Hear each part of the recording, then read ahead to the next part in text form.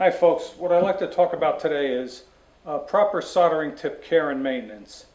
I'd like to go through some of the steps required to keep a soldering tip in good shape and basically some of the things that are happening in the soldering process, just so you understand what's going on with this. Alright, first of all, we're talking about soft soldering. This is primarily related to circuit boards or wiring, but it could apply to anything else. It could apply to stained glass. It could apply to if you were soldering a copper roof on your house. So it's any type of what we refer to as soft soldering. So soft soldering is soldering that occurs, or the joining of two metals with a filler metal, in this case solder, that melt under 850 degrees Fahrenheit. When we talk about brazing or welding, we're working at much higher temperatures. Alright, so what we're doing then in the soldering process is the tin in the solder, so it's typically a tin lead solder or a lead-free solder. We're actually penetrating, we're heating up the base metal, we're heating up the materials, that solder is melting, and the tin in the solder is penetrating the copper base metal. So we call that an intermetallic bond. Now what we need to do is, the objective is, we need to heat that solder joint approximately 100 to 150 degrees Fahrenheit above the melting temperature of the solder. And we're looking to do this in a very short period of time. So on a circuit board, we're talking about 1 second plus or minus a quarter of a second for tin lead solder. And for lead-free solder, we're trying to do that in about 2 to 3 seconds max. Alright, so in order for you to accomplish all those things, we need to have a clean soldering tip that accepts solder really well. So let's talk about how a soldering tip is made briefly, just so you understand what we're trying to do here. Alright, so a soldering tip is made out of copper. So basically a rod of copper is machined to the desired configuration. In this case, this is a large example of a tip. This is a chisel shape, sometimes referred to as a screwdriver tip. So it's copper that's machined, and then what we do is we iron plate the tip, the entire tip.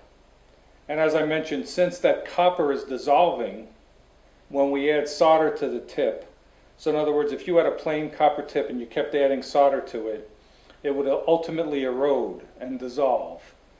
So in that case, you'd have to have a file to keep reshaping the tip to maintain the tip configuration.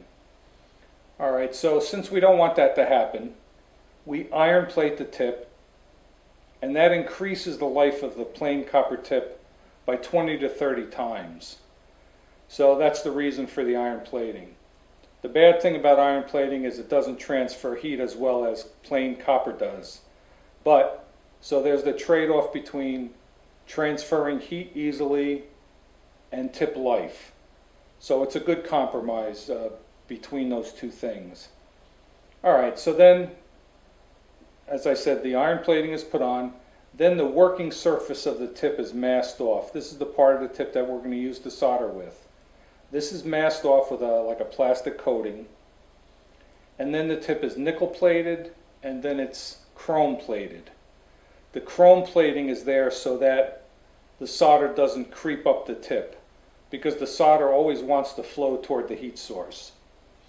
Alright, so that's basically, and then also after that, after the chrome plating, the mask is removed, and then the tip is dipped in a solder pot, a molten solder pot, so that there's a good coating of solder on the end of the tip.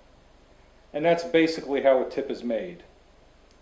So what's critical is that we always have a solderable surface to solder with. As the iron, since the iron is hot, the tip is hot, oxides, heavy oxides form on the working surface of the tip. We cannot transfer heat through those oxides. So therefore we have to keep the tip very clean. Alright, and we always need to keep a coating of solder on the end of the tip. in order for us to be able to transfer heat effectively. So I have this soldering iron on. So when we solder, the first thing we do is we wipe the tip off, and then we add a light coating of a very, very fine coating of solder on the tip. We just add a very, very small amount, and then we go right to the circuit board or whatever it is that we're soldering, and we complete the solder connection. And then we remove the iron, and then the best way is to add a little bit of solder on the end of the tip, and then we put the iron back in the holder. All right. Now, what we never want to do, and this is very important, it sounds simple, but it's very important. What we never want to do is to wipe the tip off and put the iron back in the holder. All right. We never want to do that. We always want to have a coating of solder on the end of the tip, like that. And then you could put it in the holder. Now, I recommend sponges that have a hole in the center, or holes in it, so that when we wipe the tip, the excess solder drops into the tray. Also, you want to have a wet sponge, relatively wet.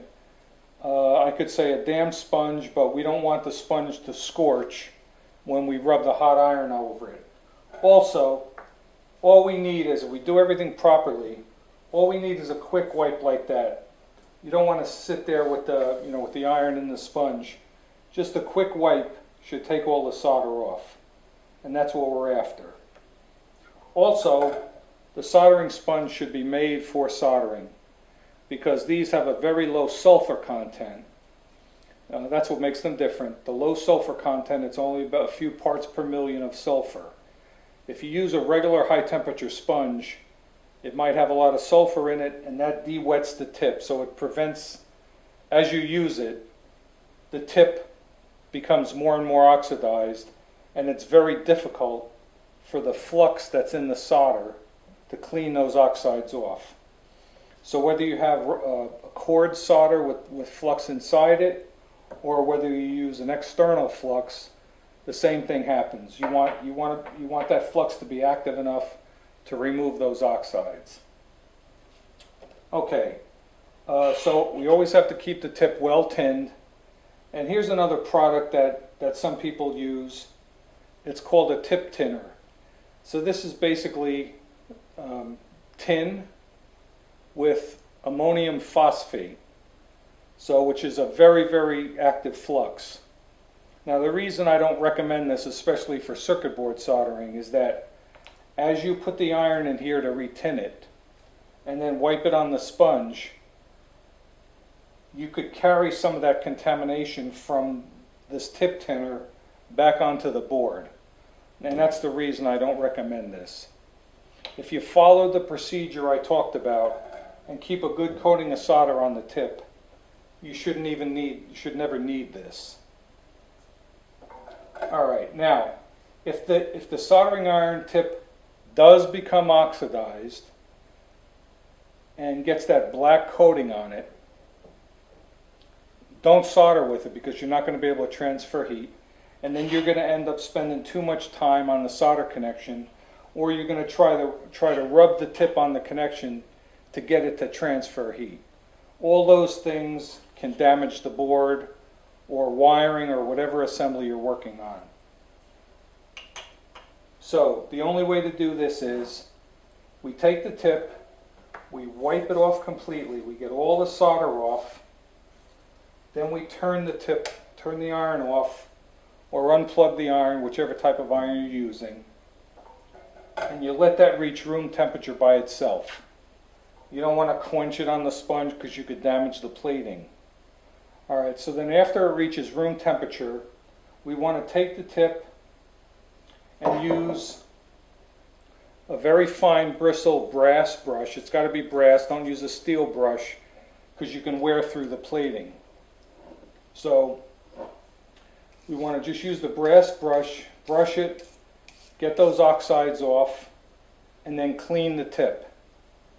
You can also use, again, the tip is going to be at room temperature, so you can also use a white Scotch-Brite pad this is the lowest abrasive Scotch-Brite there is.